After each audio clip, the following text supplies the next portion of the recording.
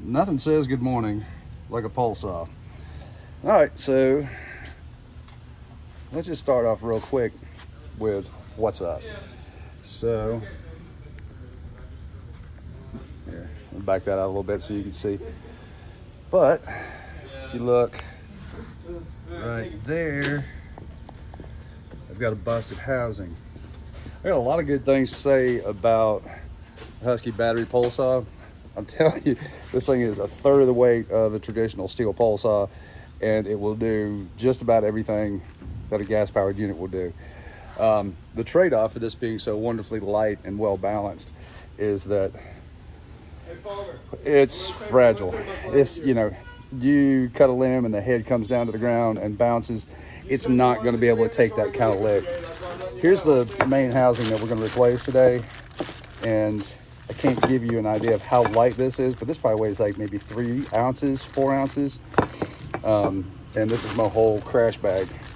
Each one of the crews has a battery pole saw, and you know, as long as you really take good care of it, they're fine, but they won't take too much of a bounce.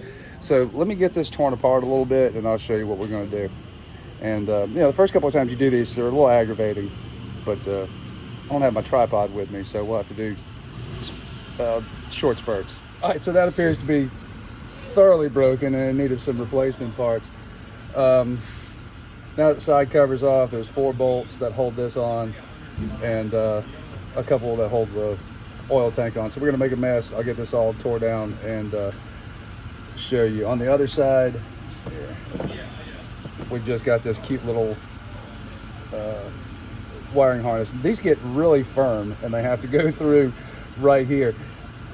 When they're new, they're nice and flexible, but they really stiffen up with the heat and oil and everything else. So it's kind of a tricky thing to get them to slide back through here, as we're going to be replacing this broken part. And we'll check everything else while we're in here.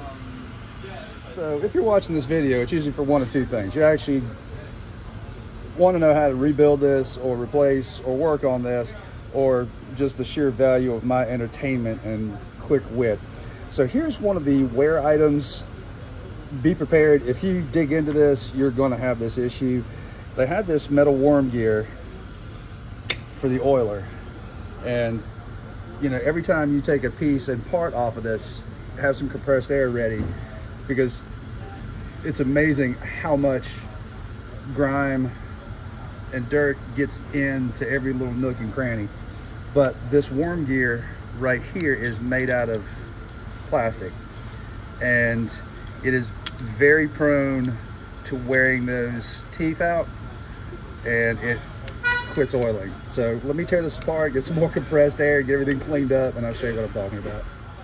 Okay, I've got this cleaned up, and you can see that this gear is still in good shape. I must have replaced this at some point in time, but I don't see any wear and tear on those. You know, and this has already been through the hot parts washer and some compressed air, and I still got some goop. But again, like I said, every time you take this apart, there's more layers of dirt and gunk. You know, there's just enough room for it. Doesn't seem to bother the unit. The unit doesn't care. It's just nasty to work on.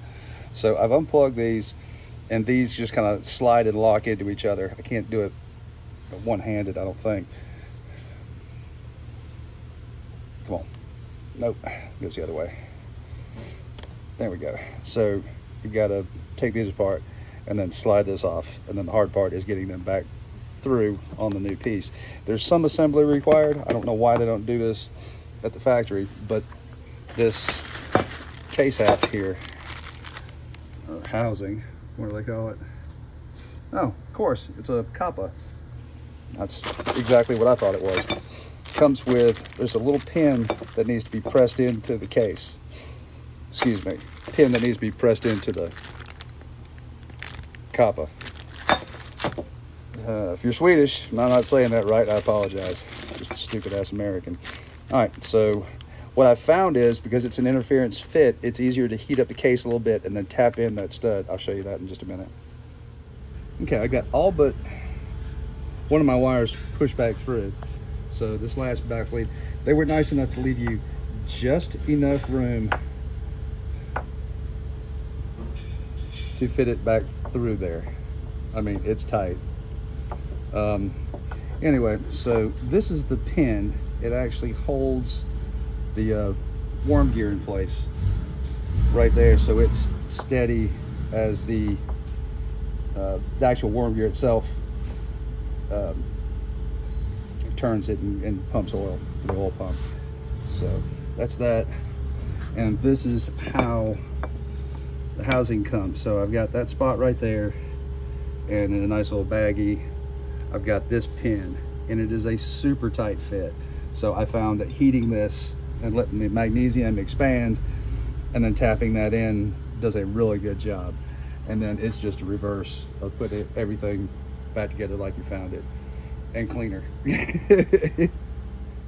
All right, so I've got that pin pressed in. I've got all the wires pushed through, and they are on this side. There's a little channel right here that these need to ride in, and then this clamp, once we get the motor, or the electric motor installed, this will hold these in place. Actually, it goes like that, and they'll go over and over.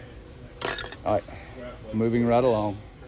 Okay, there's a receptacle down there for where the oil pickup goes. Make sure that's in there, moves correctly. Got a gasket that'll lay in here. Forgot which way. Anyway, so the gasket goes in, motor goes on, and then just button everything up. I think that's about as detailed as we need to get with this. I'll just get you right back to the very end, but it really is just that straightforward. So easy peasy, not to hurt. I think MSRP on this piece right here is like 65 or 70 bucks. It's not cheap, but it could be worse. But everything else looks good in here, so we're just swapping this and put it back in service. All right, just a friendly reminder, install your bar stud first. I just had to take the screws out of the housing and screw it in. Let me find my old part. So it screws in, oops, that's the outside. So you screw that in first, and then you lay everything down on top of it. So your first two steps are installing that pin for the oil gear and your stud. Save you a few minutes. Hopefully y'all got that. And that's it. So, I mean, you're just all said and done. This was 45 minutes, and then include me stopping, cleaning, filming, and everything else just to be ready to go. I just got to install the worm gear. Make sure you have a good set of snap ring pliers. I bought cheap ones before, and yeah, that one came off the truck. Much better. As far as screw sequences, these are your short fine thread. Everything else is coarse except for, oops,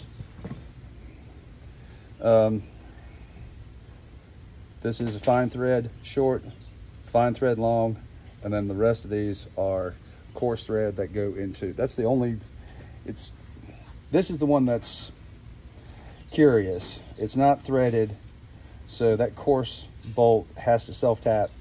Everything else goes back into plastic. That's coarse threaded. Okay, y'all have a great day. Thanks for watching.